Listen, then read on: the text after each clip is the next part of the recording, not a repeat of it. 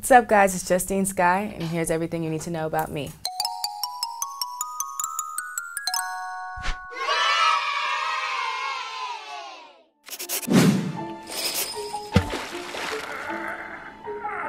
I always felt like if you were scammed, then you were like cool. Like you had to be cool enough for someone to want to scam you. On MySpace, people would like make fake pages of like my friends in school, and I would always be like, why doesn't anyone make a fake page of me? Like, am I not cool enough for a fake page? My first real boyfriend, everyone tried to tell me he was a catfish, and I'm like, no, he's real, because this is like when it first started, and like they were like, be careful, like it's the internet, you don't know, and I'm like, no, he's real. I know he's real. He lives in New York. The day I met him, everyone was like, oh my God, dreams come true, because we were like friends on the internet first. Hey, how you doing?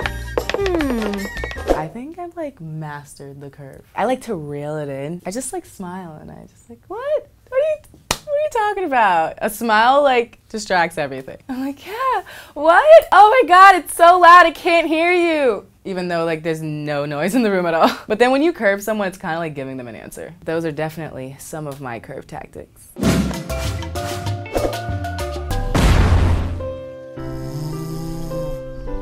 I went to the West Indian Day Parade. The craziest thing that happened was probably me falling asleep on the float for like a good 5 minutes. Literally woke up 5 a.m. from Philly. My mom speeded back. I immediately like got dressed and went on the float. It came in like spurts. Like it was just like, all right, I'm awake now. This is fun. I'm shaking my booty. I'm turning up on thing. And then like I would fall asleep. Even though like the music is blasting, got it in.